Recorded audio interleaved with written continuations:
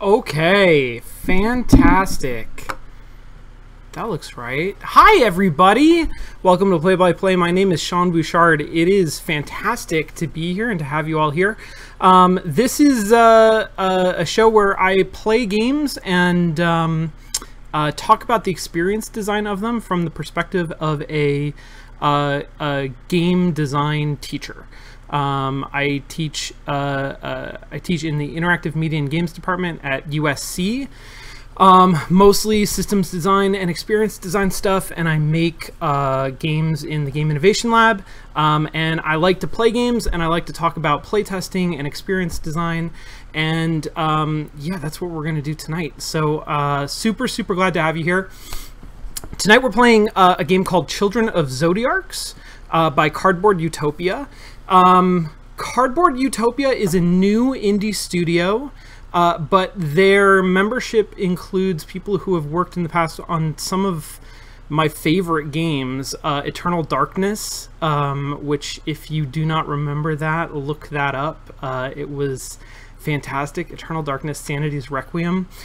Really cool, interesting game. Assassin's Creed Brotherhood, The Warriors, Far Cry 3, really interesting stuff. People come together, form this indie studio, put together a Kickstarter that was fantastically successful.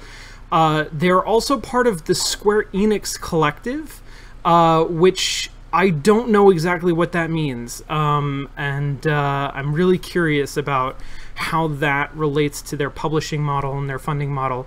And we might learn a little bit more about that from Jason Kim, who is joining us tonight in the chat. Jason is the creative director and CEO for Cardboard Utopia. So this is his game as much as it is anybody's. I'm really excited to have him here. Jason, thank you so much for joining us.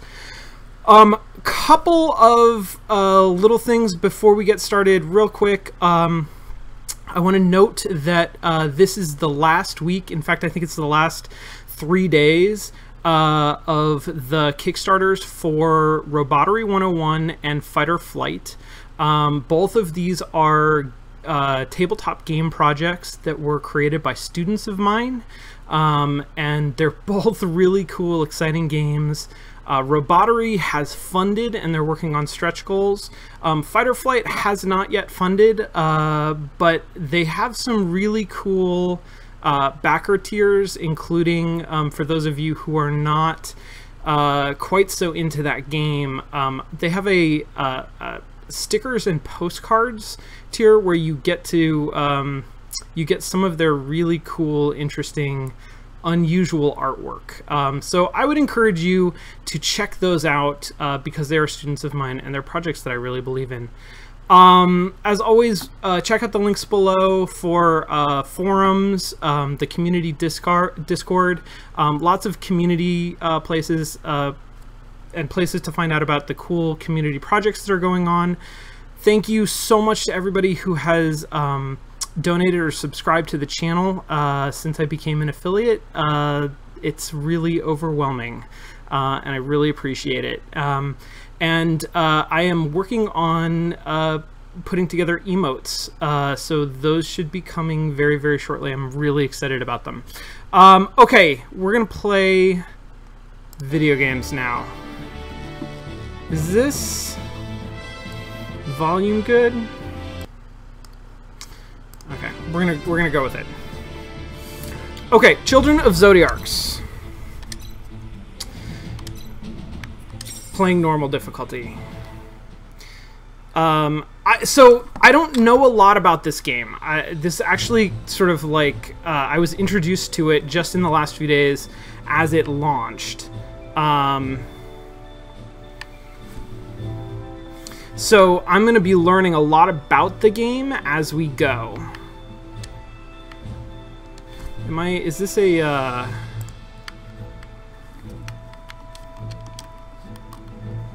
I'm actually not 100% sure if this is a loading screen or,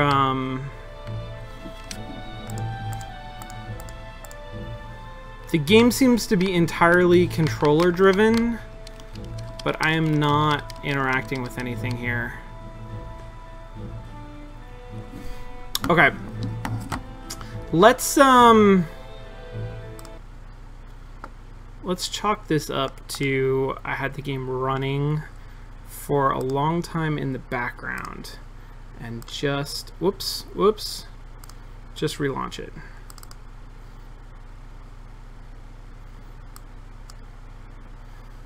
Forgive me, guys.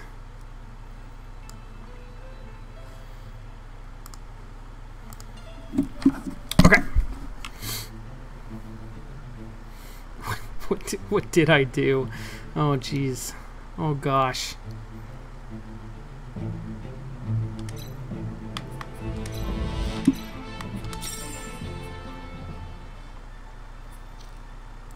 Here we go. This looks more like it. What is a Zodiarc? That's the question. To some, a technological miracle, a source of limitless energy, a pathway to hidden knowledge, to others, an infinitely corrupting influence, an alien parasite, a weapon. The Zodiarcs were gifts of the heralds who came to Loomis over 1,000 years ago from a dark and dying world. Oh no. Oh gosh. Oh no. Okay, let's try this one more time.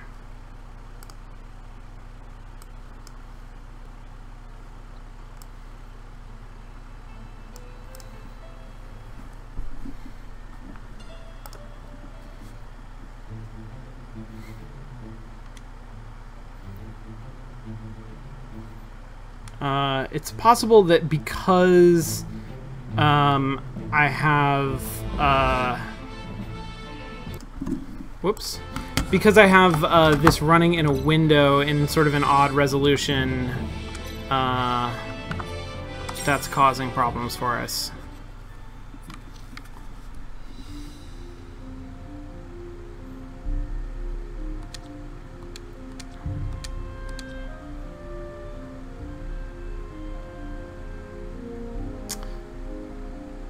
The Zodiarcs brought incredible changes to the world. They provided a way to manifest human will into physical reality. An age of incredible wonders followed. An age that ended in a terrible war. Look at this artwork. This is gorgeous. From the ashes of that glorious age, new societies arose, and much of the past was forgotten. The world found a simple peace. Over the centuries, fragments of the past were uncovered, including the history of the mysterious Zodiarcs. Wise men found Zodiarc relics and, in time, rediscovered their purpose.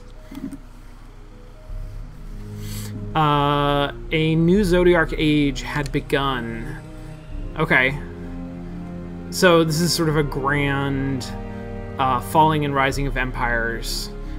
Deep inside the Nobles District in the ancient city of Taurus, a band of thieves make a daring incursion into the private chambers of a wealthy Tauran merchant.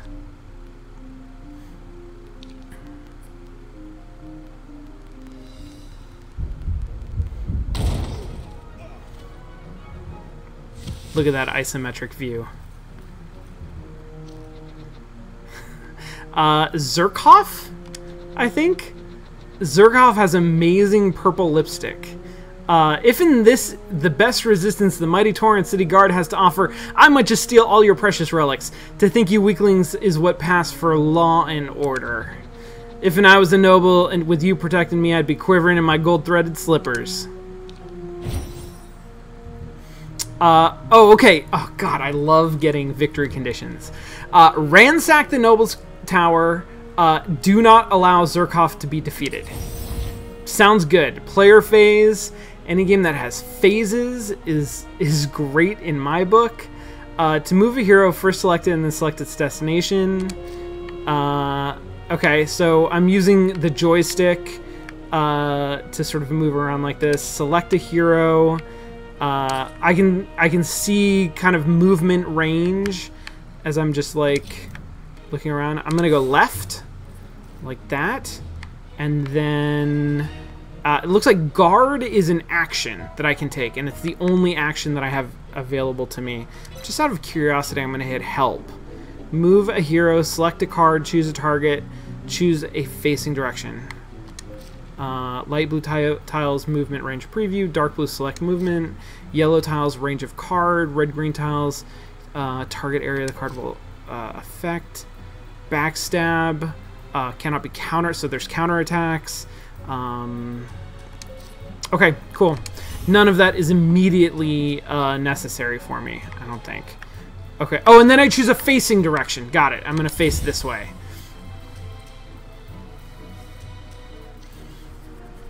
Okay, this officer, who, sorry, I've been playing a bunch of XCOM 2 in my downtime. He looks like an XCOM 2 Advent officer with the red visor over the eyes, except like way more nervous. Stop thief, help, it's a break-in. Help, stop thief, those are your last words? Come on, man, you really wanted that on your tombstone? I thought you guards were about honor and guts. I like that dialogue. Give me your best shot. Let's see what you're made of. Okay, so he spent his whole turn just calling for help. Heroes play cards in order to perform their actions. Cards a hero can play are found in the hero's hand. So very, very straightforward, like tabletop gaming metaphors. So I'm gonna, oh, okay, yeah, I wasn't moving. I have to select my hero. I have 2 crashing down cards. I can't really preview them. But I'm gonna assume that I want to be adjacent to this guard captain guy. And then I can choose one of the 2 crashing down, and it's previewing for me what their range is, and then I can choose a facing. So 4 to 16 hit points, 2/2 counterattack. I wonder if those are ranges or if that's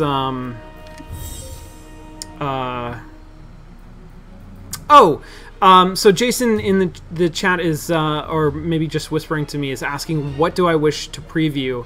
I was just noting that I started out with these 2 abilities. It's less of a concern during this tutorial phase because they're both the same ability, so I'm not actually making any decisions or anything like that. But I start out with these 2 ability cards. I sort of understand how they work. I'm going to be able to choose one. So I'm going to be able to choose, I'm going to be able to do this ability at the end of my movement. But I actually don't have a sense yet of what that will do, or more importantly, what its range will be. So I made some conservative assumptions about wanting to be adjacent to the enemy and not wanting to be diagonal to them. And it turns out that that was smart, or that was at least lucky, because the ability that I'm using now doesn't work diagonally. It only works in sort of, you know, Manhattan adjacent squares. But there was no way for me to see that kind of information about what those cards would do, or at least it wasn't immediately apparent to me how I would preview what those card abilities were while I was still in the movement phase. I had to move first, and then I could see what all of the abilities were. It's probably not a problem during the game, because presumably as these abilities get added to my hand, I'll be familiar with them. I'll become familiar with them, so I won't need that. Okay, every time a card is played, dice are thrown to enhance and affect its full outcome. Hold, I'm assuming A, or the left mouse button, to grab dice. Release while moving to throw dice. Every die on the table counts towards affecting the card played. Okay. Select confirm once you're done reviewing the dice on the table. There's some kind of a reroll mechanic.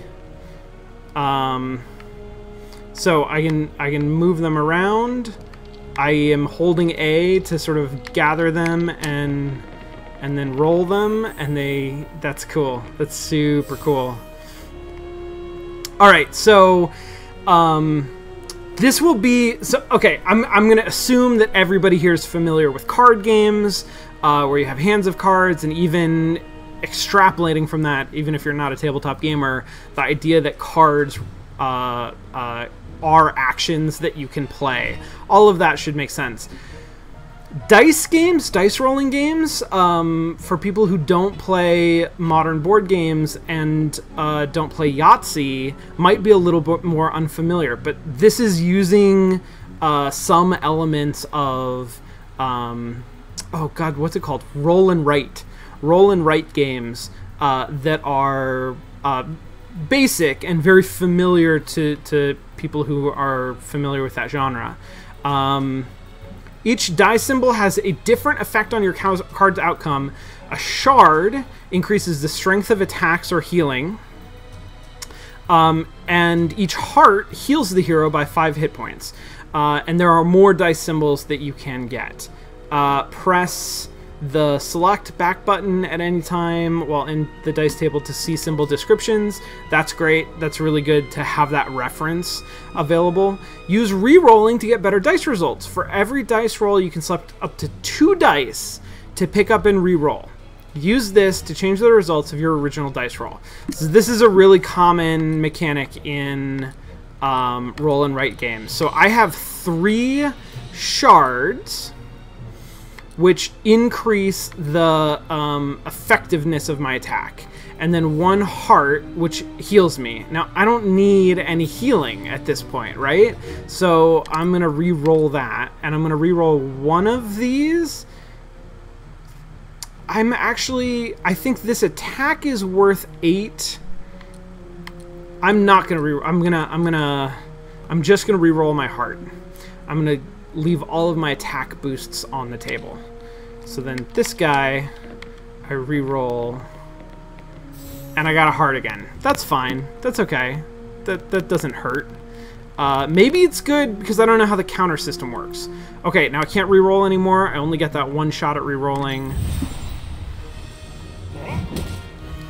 Okay, so I did 7 damage, healed myself for 5, which didn't do anything, then got counterattacked. Now I choose my facing.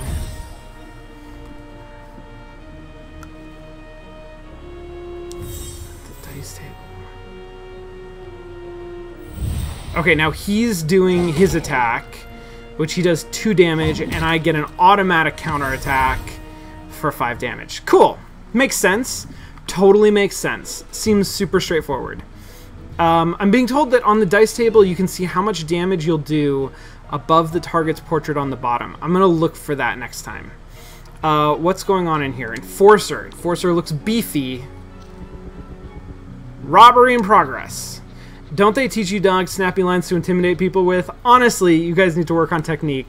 Gotta at least try to sound threatening. With that heavy armor, it's going to take a new tactic to get through you. Okay. My skewer attack should get the point across. So I had a crashing down attack. Pan, rotate, zoom. Yeah, that all makes sense. I had already... Oh God, I wonder... Oh, okay, we're gonna test out this game hardcore. Can I... That's just informational. Can I invert Y-axis camera? No.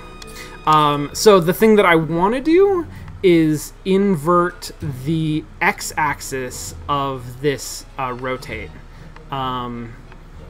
Because it's currently what I think of as inverted. When I push to the left, it goes to the right. No, the view pans to... I don't know, it's confusing. It's backwards from what I want it to be. Doesn't matter. It's easy enough to figure out. Also, it's a turn-based game, so... do I want to just charge ahead? I guess just charge ahead. And then...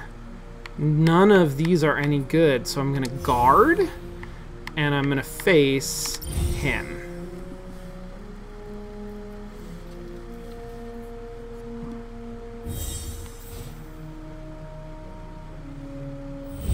He's doing an attack. Ooh, okay. And my counterattack does nothing. Okay. Okay, I kind of saw a preview of that flash by. Alright, but now he's next to me. So I can do this. I'm just going to stand right here, and I'm going to skewer, which it says does 1 pierce armor. And then it has 2 blue star symbols. Okay, alright, so I'm doing between 5 and 18 hit points, and he gets no counterattack. I think I'm reading that properly.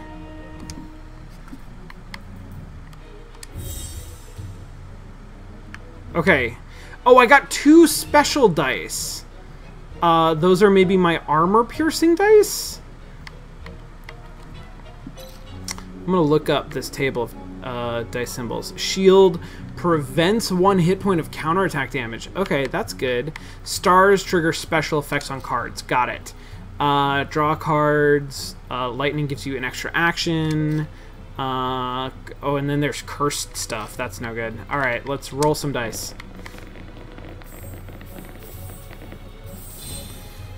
Okay, what do I got? I am preparing to do 4 damage to him, and he will do 3 counterattack damage to me. But also I need healing. So... Oh, this is 3 shards. This is only 1 shard, I think. And how much healing do I really need? So I'm going to reroll this. And... I mean, let's see what we can do. And reroll. Wait! Wait! Did I just knock over one of my dice with another die? And it counted... Oh, wait, whoa, wait, what? Wait. That's the craziest thing I've ever seen. Did that... It flashed as though it were counting this as a new roll. Let's see if I heal it all. If I don't heal it all, then it did what I think it did. It actually, the physics of my second roll, knocking one of my previous dice over, did that affect my, like, canonical roll. Based on what's showing on the table, I should get 2 special effects. 3, 6, 9, 10 damage things. Which it does say -10 on my damage. Which maybe that's what that means.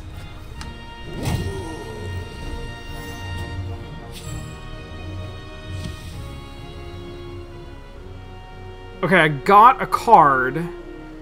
Oh gosh, I mean, because I killed him, I'm not 100% sure what happened. But I didn't heal it all.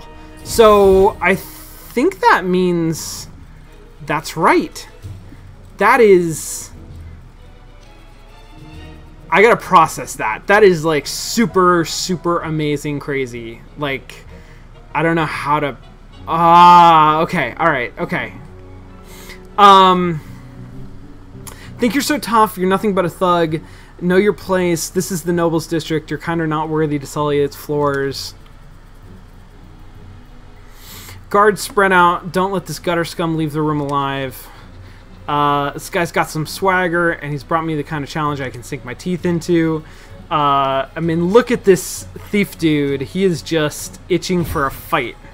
Alright, new victory conditions. Defeat Chief Justice.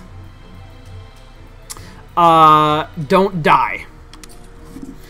Alright, this is the tough guy, Enforcer.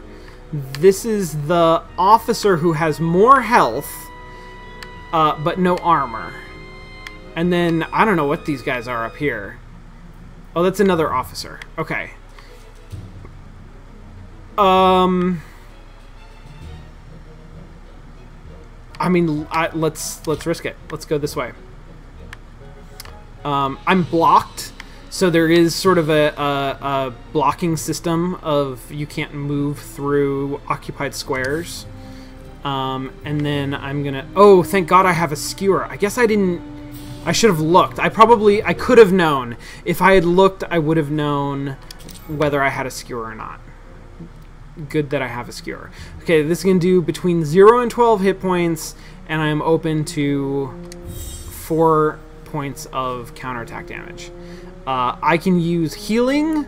I want lots of shards, and I probably want those stars. I'm still not 100% sure what the stars do. Okay.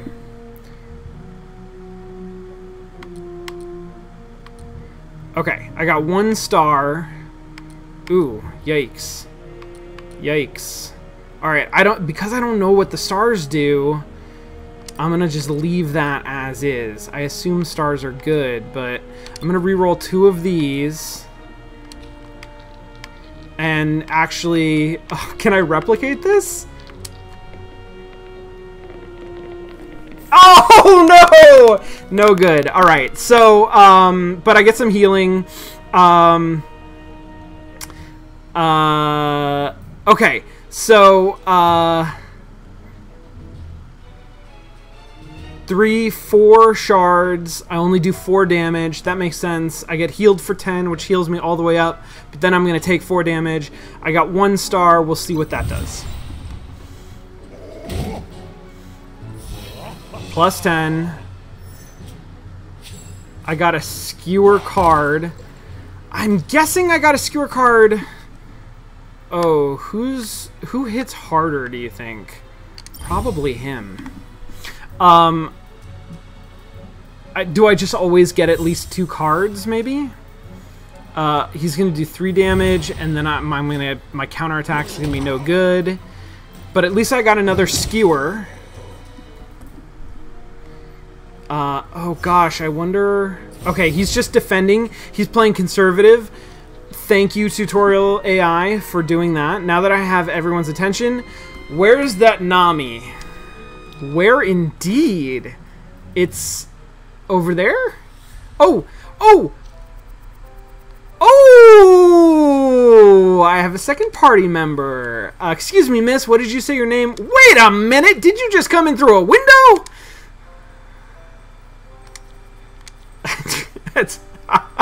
It's her! The Ebony Flame is here! Guess I can't pull off Sweet and Innocent. Alright, doggy, we'll do this your way. It's interesting that they both have referred to the guards as dogs. I wonder if that's specific world building or just sort of coincidental insult. Still trying to defeat Chief Justice Riven. Can't let either of my characters die. Okay. Who am I controlling? Oh, I can choose. I get to select. Alright, we're gonna keep going. We are going to skewer, because I think I can take this guy down. Skewer this way. I gotta do at least 4 points of damage. Let's see how it goes. Oh, yes. Oh, awesome. Alright, so... here is what I am going to do. Oh, God. So this is amazing. This is amazing. Traditionally, here's how this would play out. In a traditional roll and write game, you do this re-rolling thing, right? So I have rolled 6 dice. I get to pick 2 of them, up to 2 of them, and re-roll them. The other ones I set aside. I know that they are protected. So, for example, what I would do here is I would say, like, I have rolled... I only need to do 4 damage. I've rolled a 3 shard and a 1 shard, 2 3 shards, 2 1 shards, a star and a no star.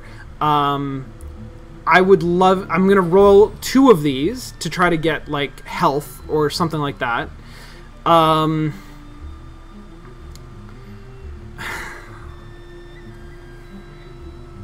If normally I could just pick 2. I could pick, like, the no star, because that one seems useless, and any of these other ones, except for the star. But I'm in this weird position where actually I can roll these. I could, if I don't pick the no star, I can try to knock over that die and actually reroll 3 of them, which seems like a really good idea.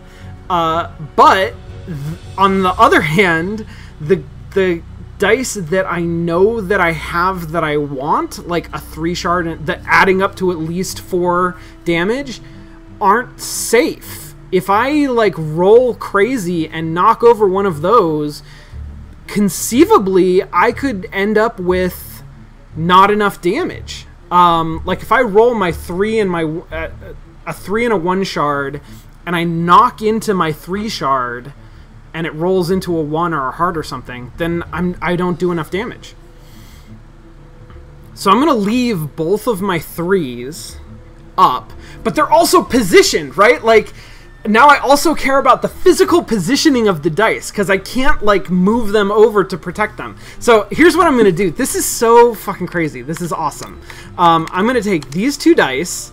I am going to re-roll them. I'm going to try to re-roll them straight down the middle in a way that will knock over this blue die that is showing nothing, but not hit any of the other dice. And I'm going to fail miserably at this, I'm pretty sure.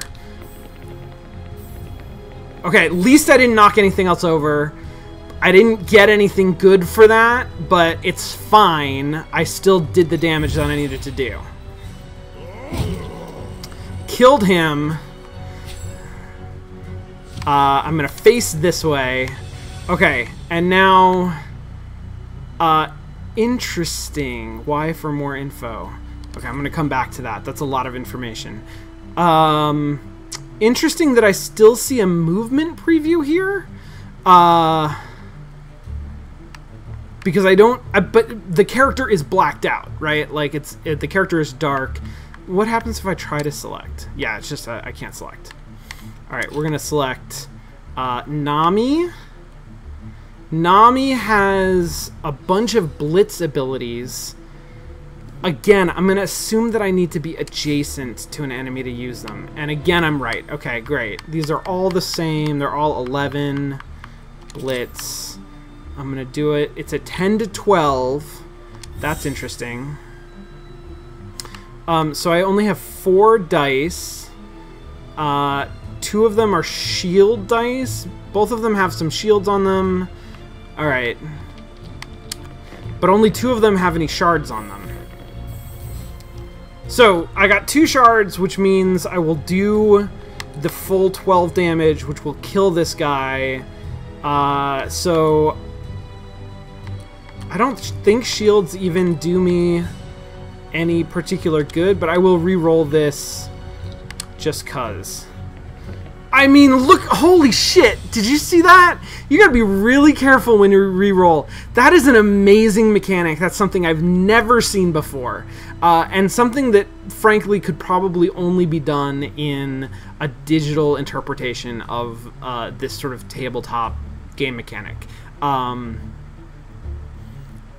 There is, in most roll and write games, there's a sense that, like, even if you're not likely to get a great result, if you have the result that you want, then go ahead and re-roll some of those dice, because maybe you'll get really lucky and something great will happen.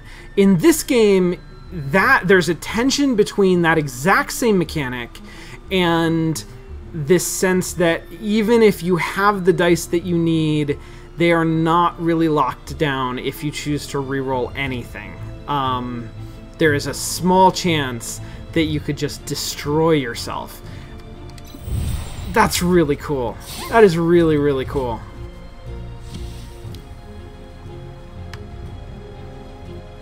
Okay, Nami... Oh, Nami chooses facing.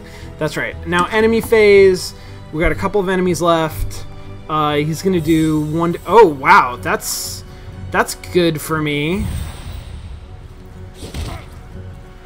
That's a strong counterattack against this unarmored enemy.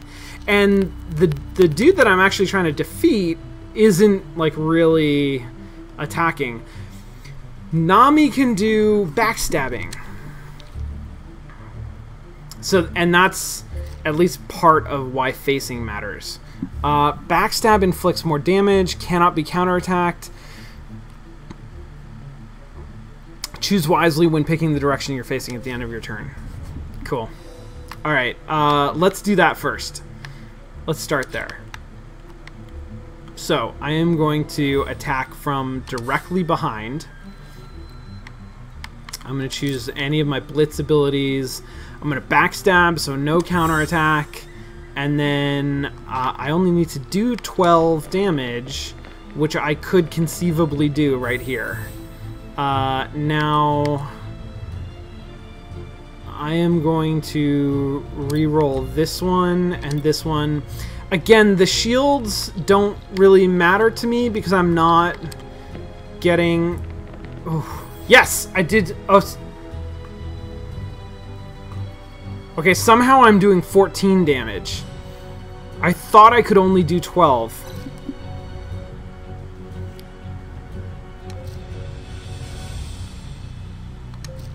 Okay. I mean, I'll take it. I'll take it. No complaints. Backstab, 14. There he goes. He goes down. Yarg. You'll pay for this. Justice will be served.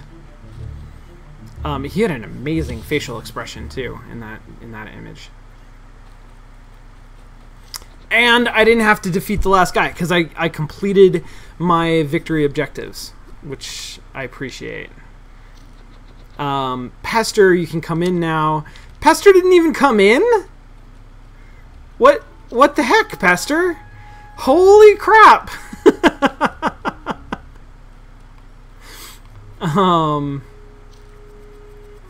We mopped the floor with them. Bony Hand of Fate wasn't kind to the Nobles District today. Oh no! Oh god, does this game have autosaves?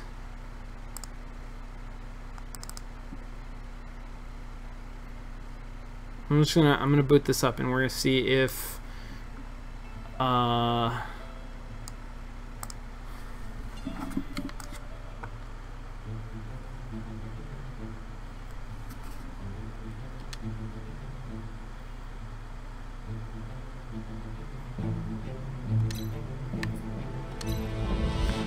autosave. Perfect.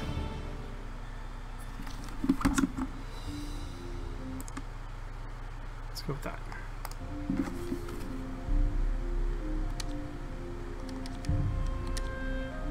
Oh no. Did I not load the autosave? Wait, hold on. Hold on. We're gonna...